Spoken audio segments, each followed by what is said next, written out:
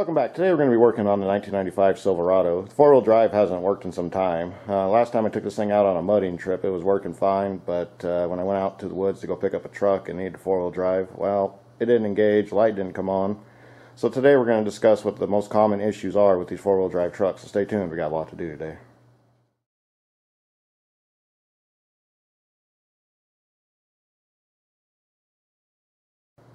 If you suspect you're having trouble with your four-wheel drive, the best thing to do is get it up in the air and engage it and see what's working and what's not working. In this case, we're going to do that. We're going to show you how easy it is. You do want to make sure you are on a safe surface. We're doing this on dirt, but during the summertime back here, this dirt's pretty much as hard as concrete. But be safe when you do this test. Series test we're going to run, first off, we're going to do four-wheel drive high. We're going to look at the transfer case. We're going to make sure we have power going where it needs to. And then from there, we'll show you where the two most failed items are in a GM IFS.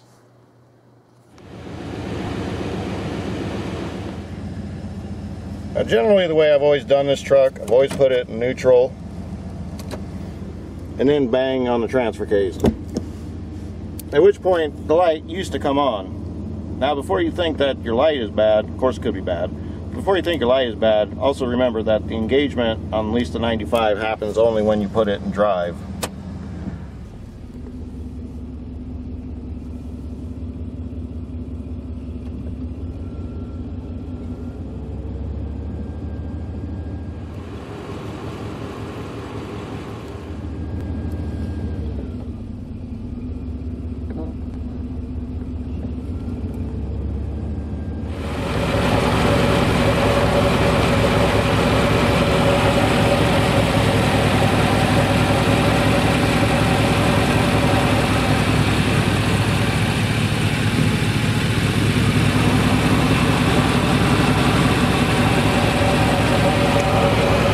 As you can see here, the transfer case is indeed sending power, but if you look at the wheels, no power is getting to the wheel.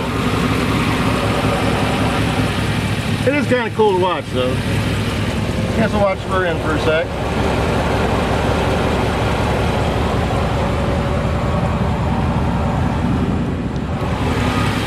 But no wheel spinning in the front.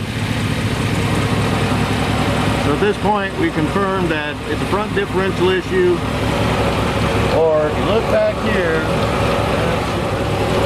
right there is the transfer case switch that engages the front wheel drive actuator, or the front four-wheel drive actuator, excuse me. It's kind of a pain to get to, but most of the time those don't go bad. It's always the unit and the diff. Alright, we get this thing turned off and get this out and show you the other test we'll run. We're going to run the electrical test next. Alright, from here, he's going to engage the four-wheel drive for me. I want to show you the rod that engages to actually turn power to the T.L.A. thermal linear actuator, or front four-wheel drive actuator, depending on what part store you call.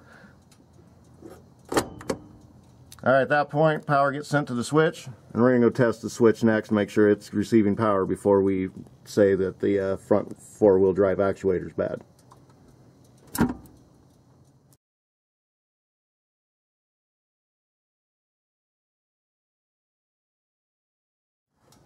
One thing nice the GM did for you is they put it down here on the passenger side. Now you notice there's two different connectors there. One is for the light engagement and the other's for the, well, T.L.A. or front four-wheel drive actuator. He's going to go ahead and disconnect that now, and that's our test point. Another thing with the testing on this, you cannot test chassis to ground to power. You actually have to test it at the connector because the connector finishes the ground back. Alright, go ahead and unplug it and we'll get our test going.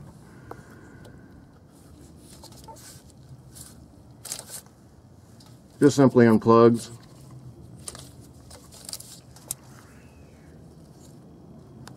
As you see, he's going to put his test probes in. I have another camera set up because this is a two-person job. You need to have a person down testing, and you got to have a person up below hitting the engagement on the lever. This is not a push button. So I'm going to go do that now. I got a camera set up. You can see what the voltage is supposed to be if the transfer case selector switch is working correctly.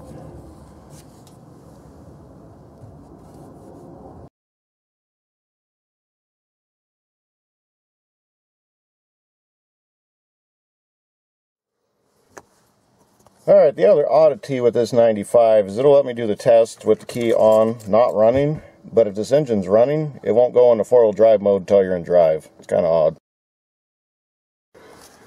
Alright, at this point I'm going to engage it. Voltage.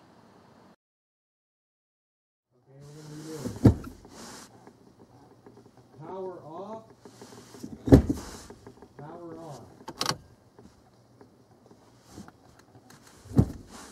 Alright, so at this point we know that the selector switch is good. We're going to replace the front four-wheel drive actuator. That should be a gooey mess. Let's get under the truck now and replace it.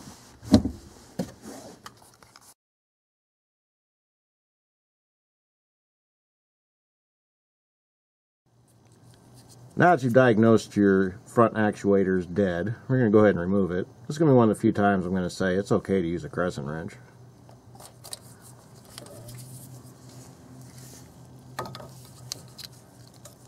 This is the #1 common problem with the IFS. In a second, I'll show you the other common problem.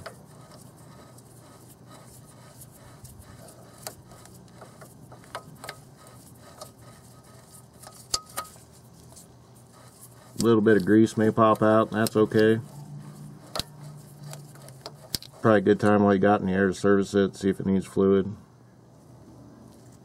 I mean, you can't look at it and tell it's bad. It's not opening, or it's not pushing the fork forward. Alright, let's get the new one. Now, before you put your new part in, verify it looks like your old one. I haven't seen too many differences with these, but I know about 10 years ago it was a serious issue, all depending on what front that you had. If you had the 8600, 7400, GVRW, or half ton. But it looks like today Master Pro's come up with a solution that fits them all, so we're going to be installing the Master Pro today. But as you can see, they look the same. We're going to get this truck running again. We're going to make this truck great again.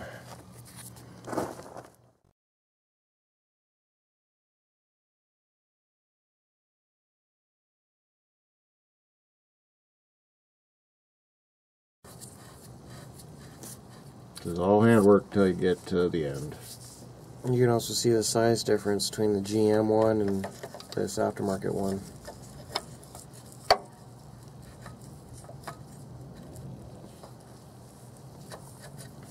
And it doesn't need to be super tight either, just They do go bad. more than snug.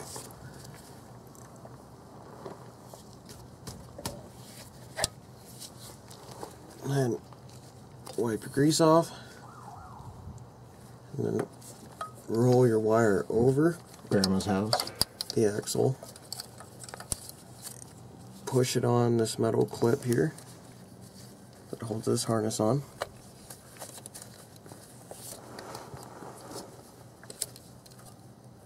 Kind of got to wiggle it on there and cuss and shove a little bit. And once it's all the way on there, and just pop your connector in and test your four-wheel drive.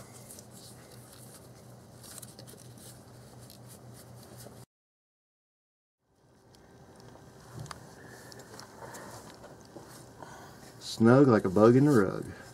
Time to retest. Alright, let's see if this is going to work. Alright, put her in old neutral. Oh, don't be looking through the camera trying to do that, I guess. Alright, into neutral. Now, as I'm going to show you here, the light isn't going to pop on until I put it in drive.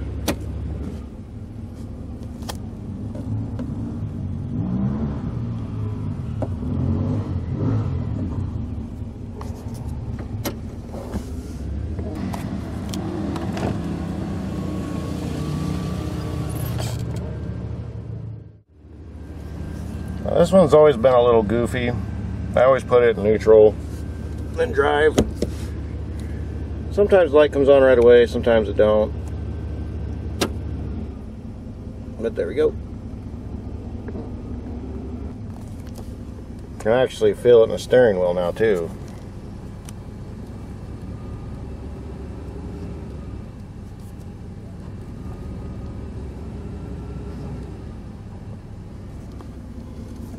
Alright, see if it goes out.